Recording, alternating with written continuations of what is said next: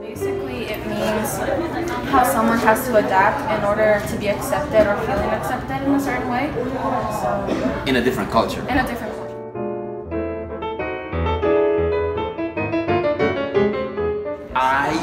I think that being able to assimilate into a different culture, it's not only necessary, but it is a must if a person is to survive and thrive in a different culture. If you do not assimilate part of that culture, to me, you will always be an outsider.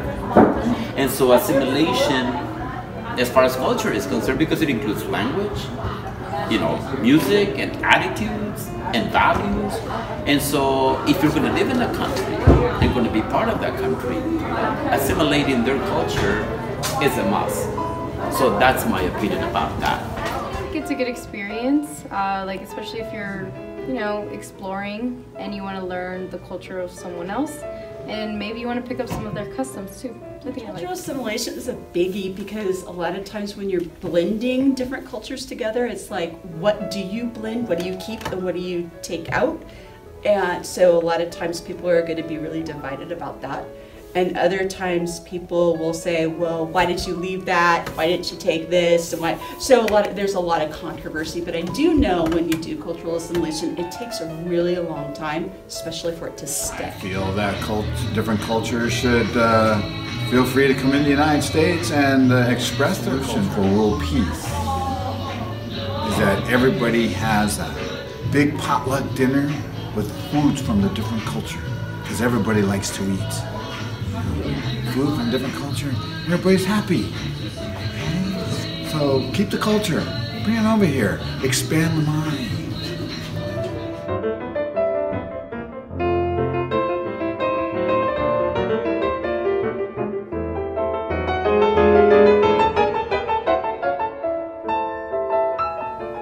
I think I agree, especially like coming from a Mexican culture. I feel that when I actually go and visit Mexico, I feel more Mexican, if that makes sense. When here in America, like there's so many different cultures that you tend to forget your own sometimes. Divided. I personally am divided. I mean, I am Irish Hungarian. That's my ethnic background. However, I identify culturally as an American. However, as an American, we have so many different cultures involved, it's really difficult to choose one.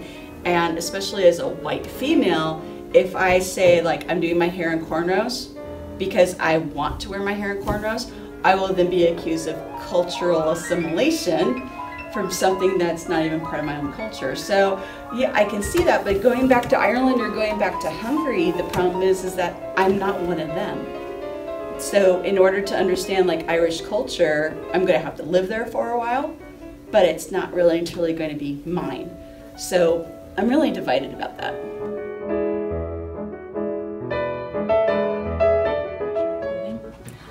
There was this one time, it had never happened to me before, and it was super shocking. So a lady, I was working as a cashier, and it was a white lady, I don't know if that makes any difference, sorry.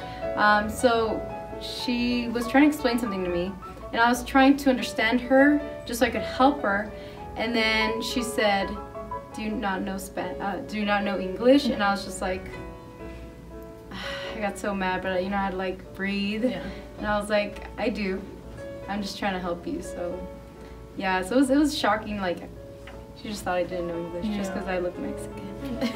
Downsides are like, you said, like people are like being forced to forget their culture and adapt completely to a new one. It's like, forget about things from your past, and just because you're in a new place, you have to completely, you know, conform to everything that you're learning all of a sudden. I think one of the downsides, like, is the older people that are coming over, you know, it's like they've lived this whole way their whole life, and then being expected to just kind of drop everything and adapt to our culture, right? I don't like that. Yeah. One year, every year at my elementary school, we had like a cultural international day, and I decided to do Hungary. And people were okay with me making strudel, which is a dessert. It's really good. But the clothing, people were sitting there like laughing hysterically about the clothing and everything else like that. But again, because I've got this, I have like really no true culture, I guess. When I try to like fit in with somebody else's culture, sometimes I get the eye. It's like, what are you doing? You're trying to act like us. And I'm like, okay. But people laugh at my Spanish all the time.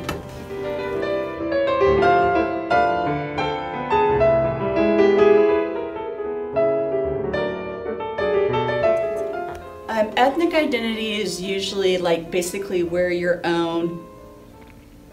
ancestry is from. Culture identity isn't always necessarily ethnic based. It could be the group of people who you hang out with. Like teachers on campus, certain of us, like the history department, we have a culture. And if you're not a history department person, it's kind of like you're from English or something, you come over, we're like, who are you?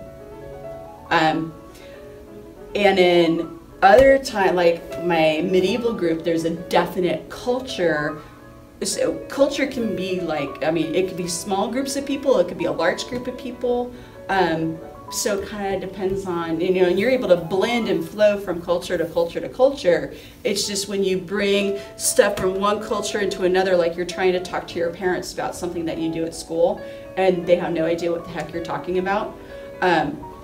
That's because it's miscommunication in culture, so that's why usually as adults don't understand you young'uns with all your slang and your LOLs and your email. So I think ethnic is more maybe like your ethnicity, right? Like, oh, I'm Mexican or Hispanic. But cultural, like even in Mexico, there's so many different parts of Mexico with different cultures. Yes. So ethnicity, it's more like, oh, we're all Hispanic, we're all Mexican. But the culture, like even if you're from Jalisco or from Puebla, very different cultures, even though we're all from like the same state. There's an ethnicity may have different cultures within. So, for instance, you know, Latinos is an ethnic group, but within Mexicans have a different culture, Salvadorans behave differently. You go to the Caribbean, the Cubans and the Puerto Ricans.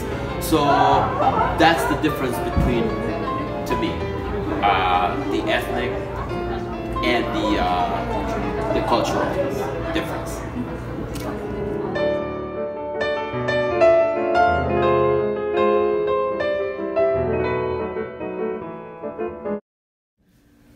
But people laugh at my Spanish all the time. Because